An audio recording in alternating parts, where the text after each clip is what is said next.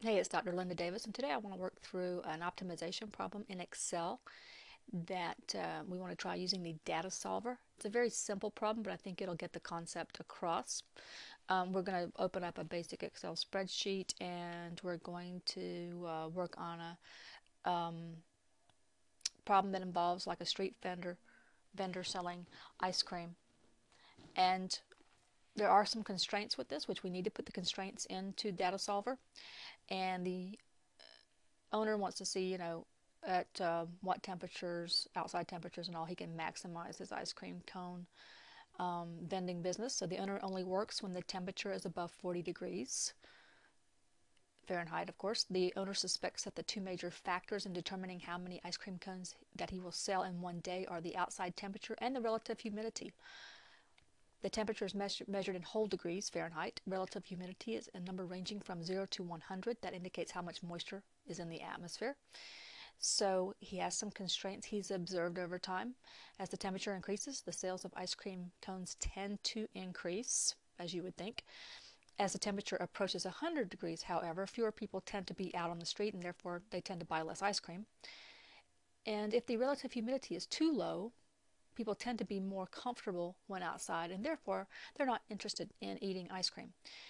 And if the relative humidity is too high, fewer people tend to be out on the street and therefore buy less ice cream. So quite a few constraints there for such a small problem. But let's go ahead and create the problem. And we'll just put a little company name of Ice Cream King there. And this is the Ice Cream King cone, I should say, sales study. And we're going to just put in temperature and relative humidity. I'm going to abbreviate that. And then ice cream cones. That's what we're really after here, is how many ice cream cones optimally can we sell based on the current conditions between temperature and relative humidity. And let me just stretch this out a little bit more. Yeah, somewhere in there I think we'll get by.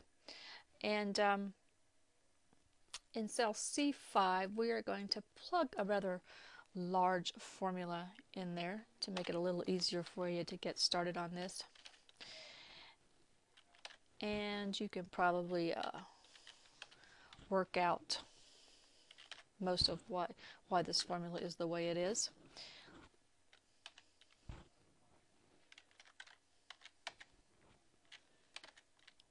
With the different degrees that we've mentioned along the way.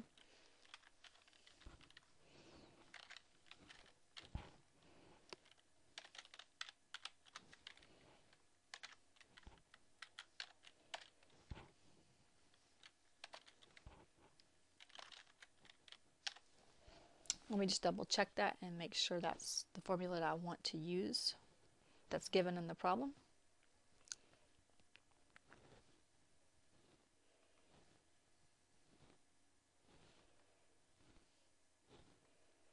Okay, that looks right, so we'll lock that in.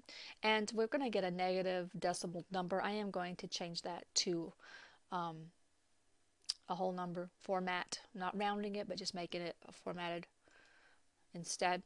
And let me just go up here and change that to number and 0 decimal places, basically. Okay, so that's in place. Like I said, that's not a round function in there. It's just formatted to look like a whole number. Now we want to use the data solver in Excel, that's on everybody's Excel, to determine the ideal temperature and relative humidity to maximize the daily sales of ice cream cones, because that's the whole deal with optimization. You want to maximize something. So we got to define all the necessary parameters, because we've named them already with the, what temperature range people like to buy ice cream at, and what relative humidity people like to buy ice cream at. So let's work on this. We're going to click on the data ribbon. You may or may not have this activated already on your Excel. So let me show you how to do it if you don't have it already. And you're going to go to File, and you're going to go to Options, and you're going to go to Add-ins, right there on left, and then at the very bottom you see Manage, and it says Excel Add-ins. And when you see that, you just say Go, and it asks you, you want the analysis tool pack or the Euro currency tools or whatever. And this time we want solver add-in. So you just got to check mark that and then say OK. And that'll take care of that. Now, you have it in place on your ribbon. You just got to find it. So you got to go to the Data tab, and then you want to go to Solver. Solver should now show up on the far right. So when I bring up Solver, it brings up this nice dialog box that says Solver Parameters on it. Now, you may have not gotten this from out of the problem. You have to kind of know how to read sentences and know that's what they're talking about. But it says set the following parameters. In this problem, you want to maximize the number of cones, which that will have eventually in cell C5. So that's our set. When we say set objective, okay, C5 is what we want to optimize there. And so it will tell us the number of cones that we've been able to sell during this optimal time. And so we have to set some parameters though. So we're going to adjust the temperature and humidity cells. Those are cells found in cells C3 and in C4. So those are the numbers that are going to change as needed to make the number of ice cream cones sold maximize or optimize. So the constraints are based upon information that's already been provided in the problem. You just got to be able to take those sentences and put them into the language that Excel will understand. And it's not terribly difficult language. You can just kind of, after you read it and break it down a couple of times, you'll start to see the pattern developing. So it says the outside temperature must be a whole number greater than or equal to 40 degrees. And actually there's two things we got to do to that one. The first part is to make, to set C3 to only accept integer values. And I'm going to do that in this area. I'm going to add constraints as we go here.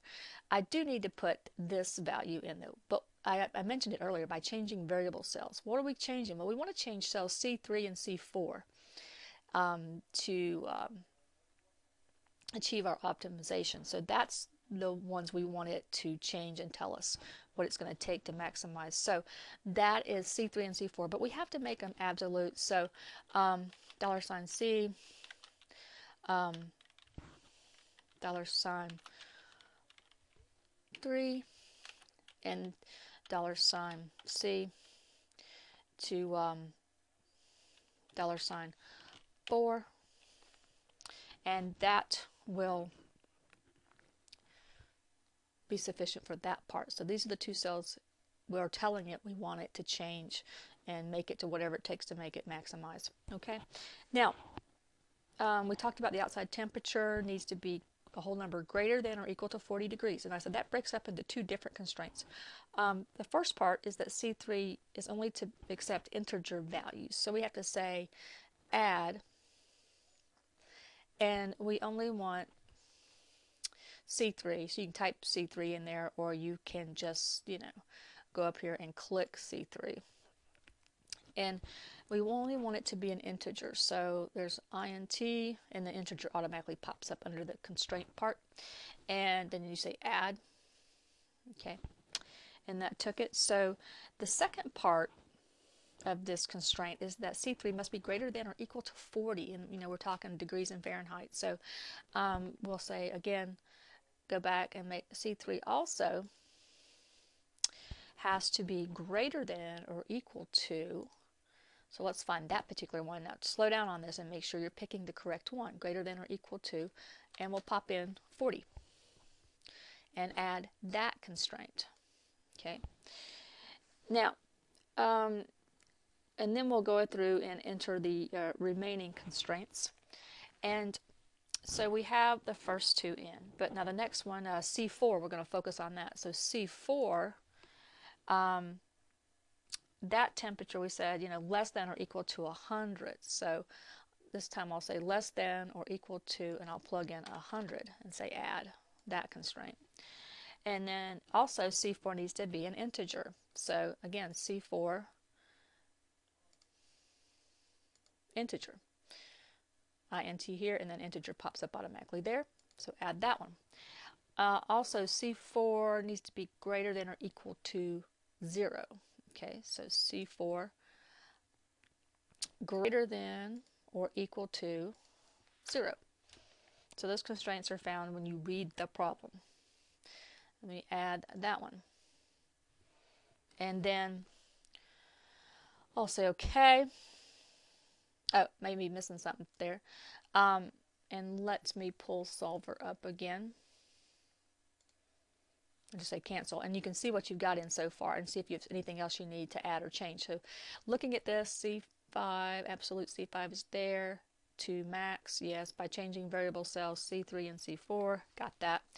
Subject to the following constraints, C3 should be equal to an integer, C3 is greater than or equal to 40, C4 is less than or equal to 100, C4 is equal to an integer, C4 is greater than or equal to 0. Now, the other thing that's important, and that is to uncheck this make unconstrained variables non-negative. Uncheck that, and it will work. And this part here, select a solving method. We're going to keep it on GRG nonlinear. And when you think you've got all that properly placed in there, then you can hit the solve button down here. And a little screen will pop up. It says solver found a solution. Well, that's always good. And all constraints and optimality conditions are satisfied. And you just say okay, and it will show you what it found to be most optimal.